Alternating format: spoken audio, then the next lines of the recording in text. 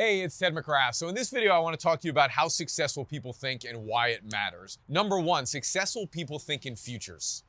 And this is a very important distinction. I find myself from year to year thinking about how do I make $1 million, $2 million, $3 million in terms of increasing my own personal wealth, right? So I'm a multi-millionaire right now. And over the last year, I've been thinking about, okay, how do I get my net worth up to this in the next year? But really, successful people think in 10-year time horizons, 20-year time horizons, even 100-year time horizons. So if I was thinking in a 10-year time horizon, here's how it changes the game, right? A 10-year time horizon, with the investments I'm looking at today, as I started to look at it, I was looking at $1 billion, right? In a 1-year time horizon, I'm looking at millions of dollars. Now, I only learned this and discovered this about myself by watching successful people who are already making billions. And I started to listen to the way that they thought. Now, I was watching some example the other night on YouTube. I follow this guy, Michael Saylor, a lot. And he was talking about friends that he had who owned real estate in New York. And what he said was, these friends, when he was talking to them, he said, how long have you owned the real estate? And many of the families have held the real estate for 100 years. And he goes, do you ever sell it? And they go, no, we don't sell it. And he started thinking, he's like, this is interesting. So they own a block of real estate in New York City, which is super, super valuable. So if you own this real estate, why would you ever sell it?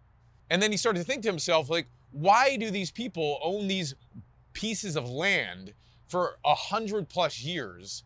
And then how do they not sell it? Like, how do they actually make a living and, you know, pay their bills and live their lifestyle and live in their mansions and do all these things if they're holding on to this real estate and never cashing in on it? Right? Now, most of us think about cash flow, income, money coming in, but these families, they don't sell their real estate and they don't even cash flow from the real estate that they're holding, let's say in Manhattan.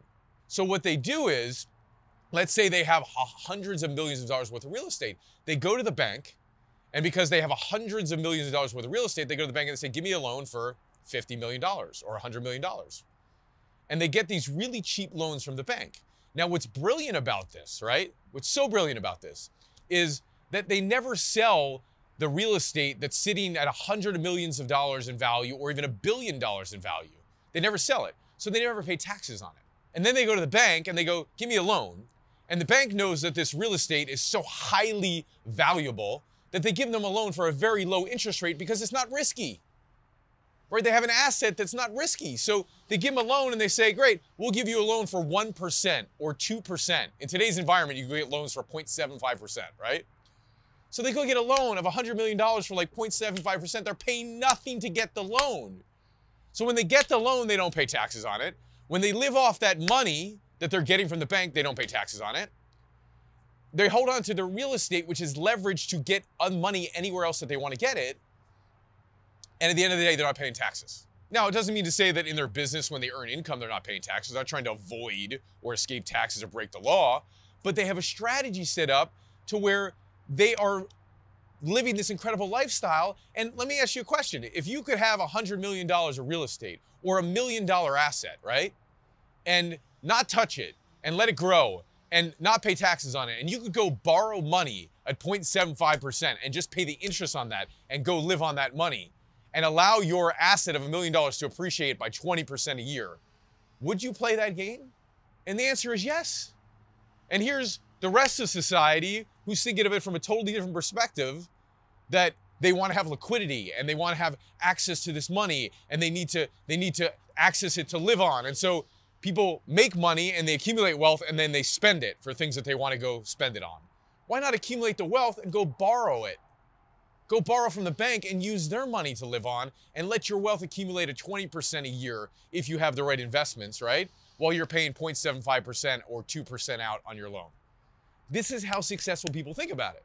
So moving to the digital currency space, what I'm doing with my money today is putting 7 figures into, I'm almost at 7 figures into the Bitcoin marketplace right now, okay?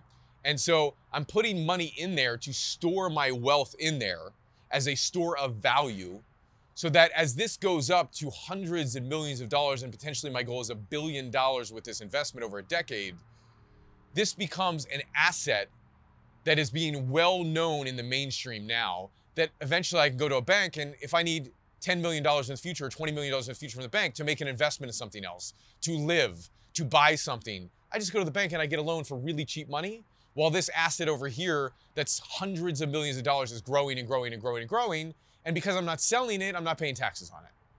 This is how successful people think. And so we need to start thinking from this perspective.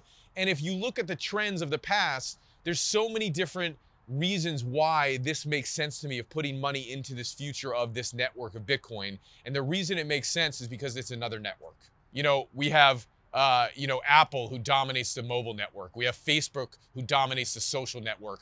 We have Amazon, who dominates the retail network. These are retail networks or social networks or mobile networks that are virtual. They're the virtual world. They're part of the virtual wave that's taking place in the world. They're already here. Now this is a new money network. So wealthy people are going to be on the right side of the new network that's changing the world. And this is how wealthy, successful people think. And before you know it, people are going to be moving into this really, really fast. So successful people think from this perspective. This is how we need to start thinking. See you soon in the next video. Click down below.